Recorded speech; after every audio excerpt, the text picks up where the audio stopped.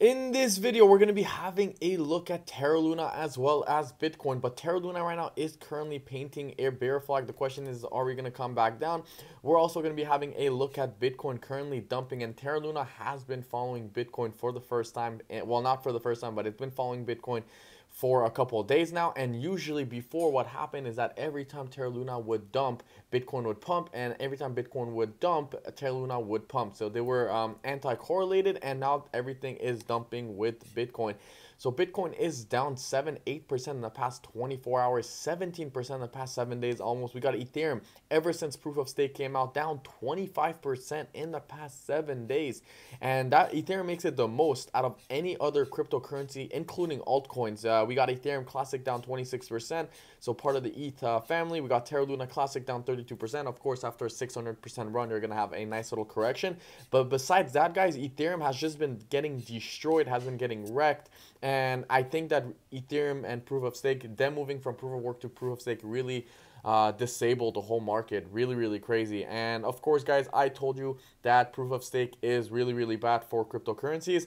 So not only is proof of stake more scalable, but it's less decentralized and less secure. So proof of work, of course, it's less scalable proof of work, but it's more decentralized and it's more secure. So Bitcoin, of course, I mean, we always saw these proof of stake coins getting hacked, like the Polkadot ecosystem of Akala. We saw Ethereum coins getting hacked. We saw Terra Luna getting hacked. We saw Solana getting hacked, and their ecosystem essentially, or they always have to get shut down somehow. And of course, proof of stake is also very bad because essentially is that most of the validators are institutions, and they're the ones essentially making money out of all the retail investors. This is how I see it. I think it's a big Ponzi scheme. I really personally don't invest in proof of works. I like coins, I mean proof of stake. I like coins like Cadena and whatnot, but this is not what this video is about. This video is going to be really more about Bitcoin and Terra Luna. So let's have a look at Bitcoin, and then we're going to dive into some interest rate, what could happen this week with the FOMC meeting, and then we're going to dive into Terra Luna Classic. So having a look at Bitcoin USDT, starting off with a daily time frame real quick, and having a look at the EMA ribbons. What can we see over here? First of all, on the RSI, it seems like we could come down a little bit more, and if we do, we would be making a lower low essentially. But having a look at the exponential moving average coming back down, we can see right here that we have a few fake outs. This was a fake out right here on Bitcoin, and then we had another one right here above the EMA ribbon. We never had that nice little explosion, the good explosion above the exponential moving average. Okay, we came up a little bit, then came back down, and then we were a little bit confused, didn't know what to do, and then essentially came back down, another fake out. Same thing right here. We never had 2-3 candles. Now, you know, guys, in my videos, every time I talk about the EMA ribbons, I like to see 2-3 full candles close above the EMA ribbon. Right here, this was not a nice little close, which, if you guys remember, I called a nice little short right here because of this nice falling wedge, even though we were outside of the exponential moving average. It seemed very confused, and we know that every time we're above the EMA ribbon, we always get dumped and crashed, and essentially, you know, we essentially trend to the downside, and this is exactly what is happening right now.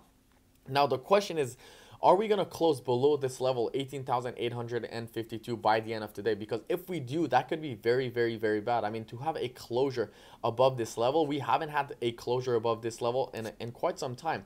I mean, first of all, we haven't been in below this level since 90 days. But the last time we were actually in this level was November 16, 2022. So that's almost 2 years, guys. That is a long time.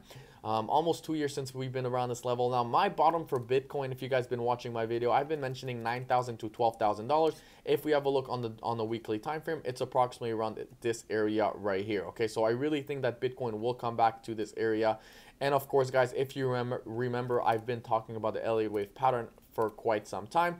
And I mentioned that right now we were in the 5th wave, right? So right now, if we take out the Elliott wave pattern, this is the first one, this is the second one, followed by correction, third one, followed by another correction, fourth one, and then the 5th one. So the Elliott wave pattern should finish around this area right now. Now, we know the 5th can be longer than the 3rd wave. This is why I don't think we're going to essentially dump farther than that. And of course, if we come to this level and we retrace it back to this level, we could see that this is a very strong support level for Bitcoin essentially. So yes, $9,000 to $12,000, and then after that, we're most likely going to bounce, consolidate, do some something like that before continuing the next bull run in 2023, 2024, or even 2024, 2025. Now we know the halving is in 2024, and we know what happened last halving. 4 months after the halving, we essentially exploded. So I don't think we're gonna essentially really take off until May of 2024 or even July of 2024. Now I know it might sound like a long time, but guess what, guys? You get literally 2 years or almost 2 years of pure accumulation phase. So I think this is very good for you crypto geeks, or if you are a true believer in crypto. It doesn't matter what crypto. If you did your research and due diligence, there's no reason why you shouldn't be happy about this long accumulation phase, because in literally 3 years you will be a millionaire, if of course you accumulate and you don't do stupidities. Anyways, having a look at some FOMC meeting real quick happening in 2 days. So of course 9/21 we got interest rate projections, and we got some meetings going on 6 p.m. GMT time, depending where you are around the world, of course. But the time is through GMT. Now the rates are supposed to go up 4%. If that happens, we could see a massive dump in Bitcoin. Now they are projecting right here 3.4%, 3.8. I mean, yeah, this is the current projections right here. It should be anywhere under 4%. That's what they're saying. If they do rise the rates to 4%, that could be a huge crazy pump for the interest rate and the Dixie. It's going to be very interesting to see where this goes. Of course, we haven't been this high in, I believe, 10 years. I mean, yeah, even 25 years. I mean, the last time we were at 4% was right here, was in 2008, in the financial crisis, the 2008 real estate crisis. So it's going to be very interesting to see what goes on this week. I will not be taking any trades personally until a day or literally 12 hours after the meeting takes place, because it's going to get very crazy on that day. Maybe a big short, maybe a big long, who knows, but that's about it. Let's have a look at Lunc. Diving into Lunc, well, Lunc has been following Bitcoin, but guess what? It is in a channel right now. We are in a sort of channel or bear flag, I guess you can say.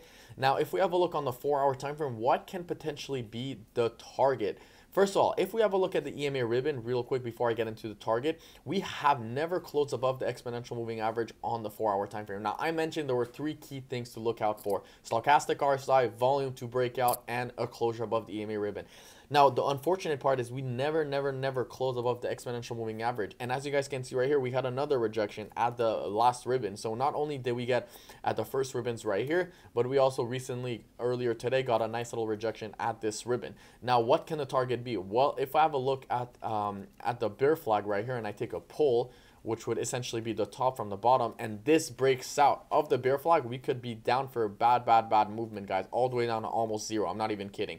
But I'm not saying we could go to zero, but we could literally definitely come back down to this area right here. I know this is not the best news that everyone wants to hear, but seeing essentially Luna at this area right here is definitely possible. Of course, this is assuming Bitcoin does go down. Before, Terra Luna didn't really go down when Bitcoin went down, but now it is doing so. And of course, we do have a nice little support region right here sitting anywhere between 26 and 22. So this is definitely going to be an area to watch for Terra Luna Classic. That's that on the 4-hour time frame.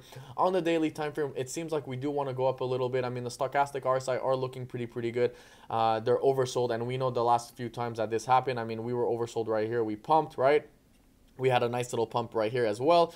And of course, we had a nice little one, or a big little one right here, sitting 600% pump. So stochastic RSI are oversold, and we know when we're around this area, we usually tend to explode. But of course, we're going to have to see how this happens, or whatever happens in the next future or in the near future. If we have a look at having a look at Twitter now, this was just in, of course, less than an hour ago. We saw South Korea prosecutor says Luna founder Do Kwon is on the run and not cooperating with the investigation. Now, of course, this is creating a lot of FUD, a lot of mess in the market. A lot of people are scared. And to clarify, guys, Do Kwon hasn't been of the Lunc Terra Luna community since May, so it's really sole on investors and the community right now. They're taking over the project pretty much, but he hasn't been part of the Lunc community, and it's just crazy. I mean, he is literally on the run, guys. He is running away, and that usually never, it's usually never a good sign. People are gonna trust Luna less, and it's essentially just huge disaster right now. So honestly, this is my short video on, Terra Luna, Bitcoin, the whole crypto market, some interest rate that's supposed to be happening this week. If you guys like this information, don't forget to leave a like, comment, subscribe, and I will see you guys in my next video tomorrow.